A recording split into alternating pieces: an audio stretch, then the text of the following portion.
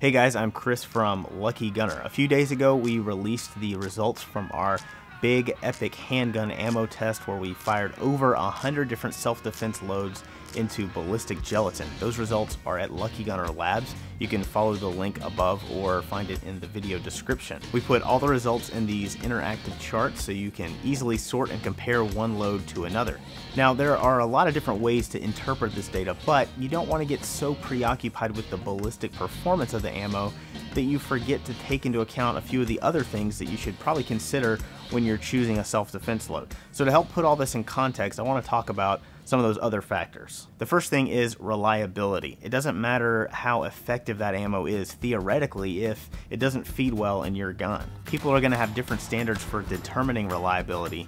But for me, before I even think about running hollow points through a new pistol, I like to get at least 500 rounds of just everyday full metal jacket practice ammo through it. And if it doesn't choke on any of that stuff, then I'll run maybe 50 to 100 rounds of my self-defense load. That's usually enough for me to be pretty confident that it's going to work. While I'm doing reliability testing, I'm also checking out the accuracy of the load. Most modern self-defense ammo has pretty good accuracy potential because it's typically made to higher standards than the everyday range ammo, but that doesn't necessarily mean your gun is going to like it. For example, the Glock 43 I've been testing doesn't group very well with 147 grain Federal HST ammo.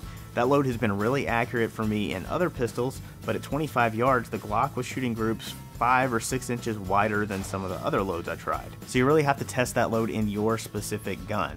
On top of accuracy, there's also point of aim. If you're shooting really tiny groups, but they're 6 inches off of where your sights are aligned, or they're a few inches different than what your practice ammo is, then you got a problem. You can maybe adjust your sights, but then you got to make sure your self-defense ammo and your practice ammo are kind of hitting to similar point of aim. Recoil is another consideration. It might not be a big deal in a full-size pistol, but in a subcompact, especially a 40 or a 45, the ammo you're using can make a really big difference. There's probably going to be at least a little more recoil with your carry ammo than your practice ammo, no matter what you're using, but if that difference is so dramatic that you're not able to shoot as well, then it's worth considering a different load.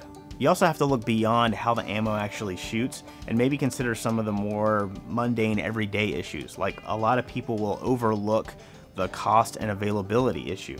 If you found a load that you like but you can only afford to buy one 20-round box of it, then you should probably keep looking for a different load. You can't buy just enough ammo to stuff into your magazine and call it a day. You have to do that reliability and accuracy testing, and it's also a really good idea to rotate your carry ammo every few months. If you carry the gun every day and it's being exposed to temperature fluctuations and moisture and sweat and dust, and your chamber in the same round over and over every day, all that stuff can and has caused guns to fail to work when they come out of the holster in an emergency. So every 6 months or so, go out to the range, shoot up that ammo that you've been carrying, and load up some fresh ammo from the box. That means you probably need to stock up on your favorite hollow point load when you see that it's available.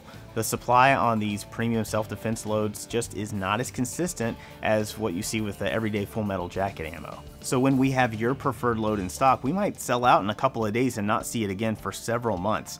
And the same thing is going to apply with pretty much any other retailer. So get it while you can, or you might be stuck with some choices that you don't like quite as much. If you do find yourself in that boat and you need to make some compromises, I would prioritize reliability over anything else. After that, maybe penetration, and then some of those other issues like the recoil and accuracy and expansion, you can probably afford to make some compromises with that. But that's just my non-expert opinion. Whatever you decide, make sure you test fire that ammo before you carry it, and make sure you buy it from luckygunner.com.